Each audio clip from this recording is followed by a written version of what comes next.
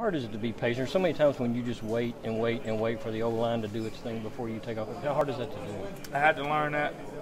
You know, I'm the type, I really want to just go now and hit the hole.